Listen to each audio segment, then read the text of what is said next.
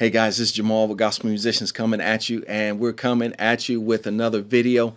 I am a child of the 80s, so I grew up in the era of hip hop, Run DMC. Like, that was the coolest thing to me growing up. So as I grew up playing gospel music and playing in the church, I always had an affinity, especially for the jazzier side of hip hop, like, you know, Tribe Called Quest and the Roots and all that other stuff.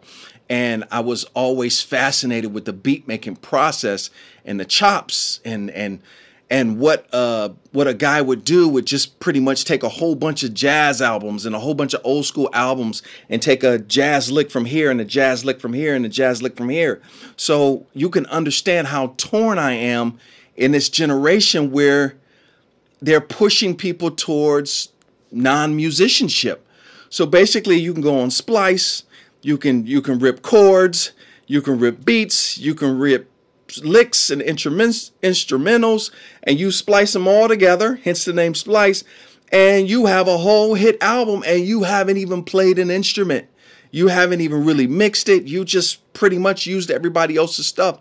So in this last age, you know, people have been telling me, Jamal, why don't you make some chops? Why don't you make your library? And I've been resisting it, probably because I'm old school, but I'm slowly getting acclimated into this new environment.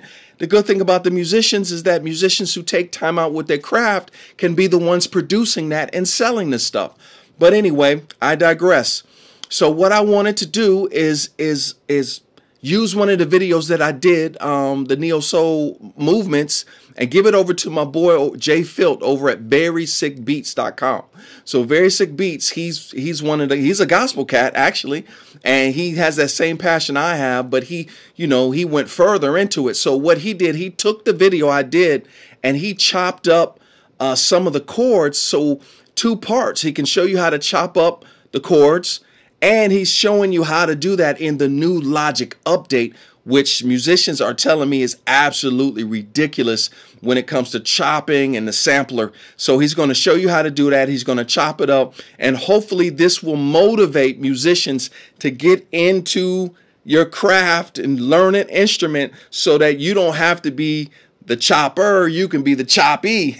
People chop for me, and so you don't have to crate dig. You're your own crate digger once you learn theory and stuff like that. So anyway, I'll hand this video over to my man Jay Filt at Very Sick Beats. Bam, here he goes. He's going to show how he did one of my videos and chopped it up. Hope you guys enjoy. I'm out. Example on what you could do. So here are some chords. This was a jam session that he actually sent to me, man, and this is crazy. And let's listen to a little bit of it.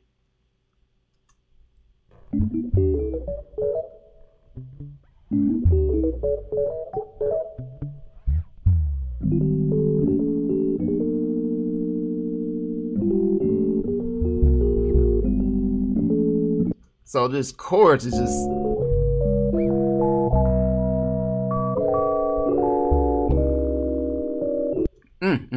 You know what I'm saying? I'm always listening for chords and little phrases, you know, that I could maybe loop or chop up.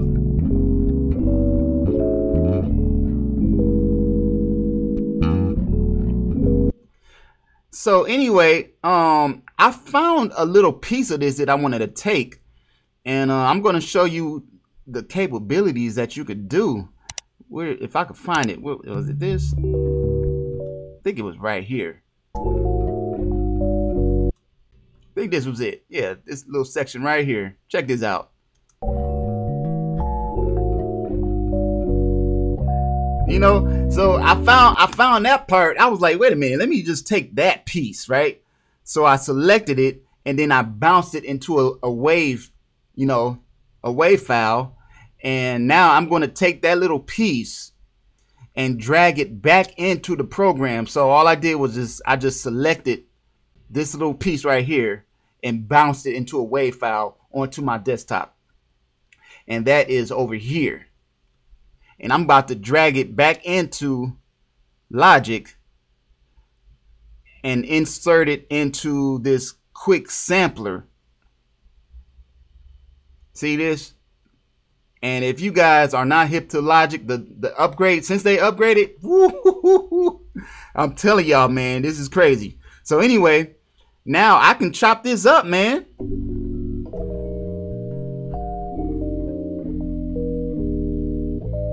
You know, so I can make this like lo-fi, boom bap, soulful, whatever I want to do with it. So what I'm gonna do is chop this up. So first thing I want to do is change this to mono, and then slice it. I want to slice. Change the sensitivity.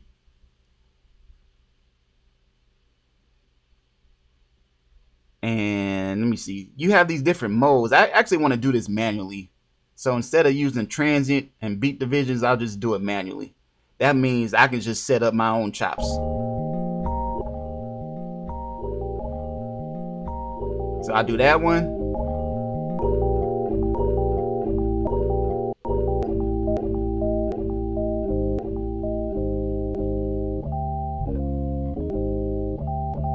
I like that.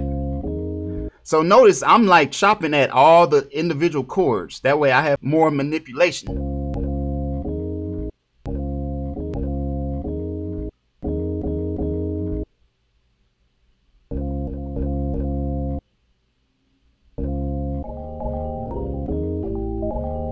Then it's just a matter of like doing what you want to do with it, you know. It's crazy. I can even change the key of it. Let me see. Let's do this. Let's kind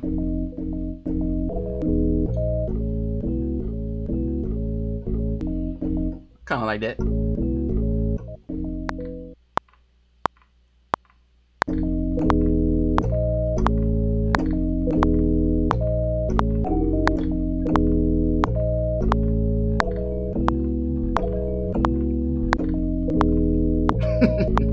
So that's cool. Then let's go ahead and add some drums, man. Let's see.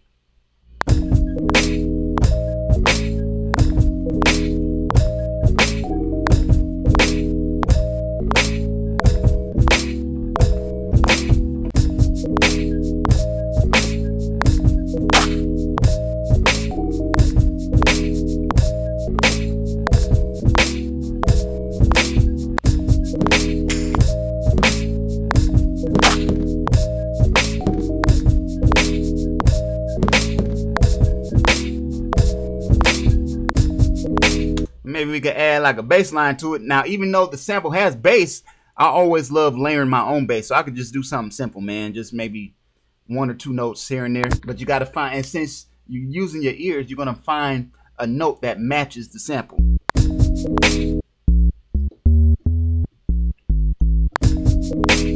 And just start at 1 chord at a time if you need to.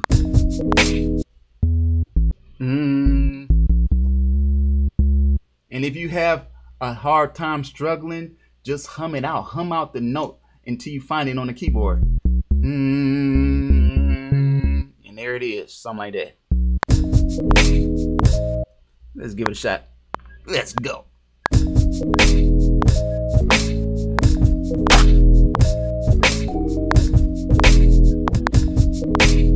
That's all I'm gonna do. Maybe add one more sound, like, you know, just to kind of add a little spice to it. Maybe a string instrument.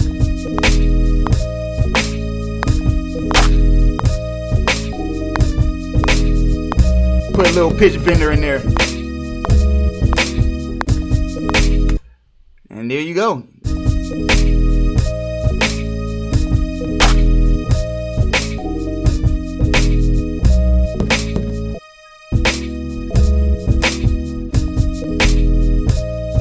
And that's all just from sampling yourself.